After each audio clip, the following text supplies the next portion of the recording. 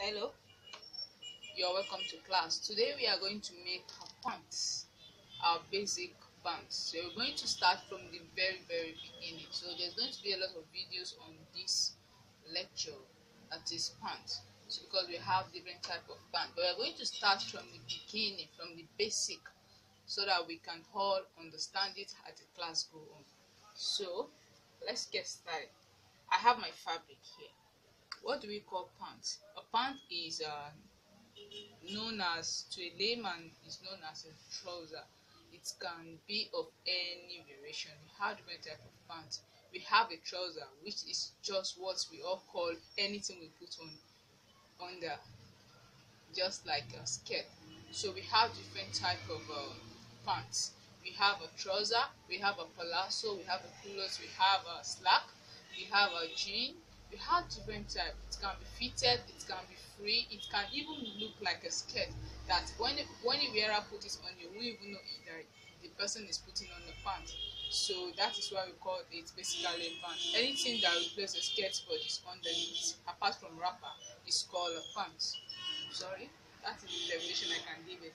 So now, a pants, just like any other garment, has a front and the back bodies. We have the front bodies, we have the back bodies. So most people do complain that their trouser is sagging at behind. The reason why is that when you have a person with a very large hip, the back and the front are not the same. So that is why some people realize that when they put on their pants, it's always sagging. So, but when you follow all this class in total, you're going to understand how to make pants that won't sag. So now, I said we have a front and the back bodies. So we have the front bodies for the pants, which is made of two legs, and we also have the back bodies, which is also made of two legs. So we have 4 legs in total. So that is the first thing we should notice. And the second thing we should notice, apart from that, a pant has two bodies.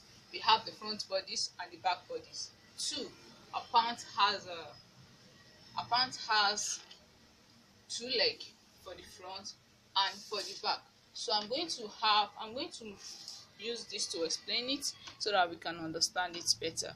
So let's say this is a pant.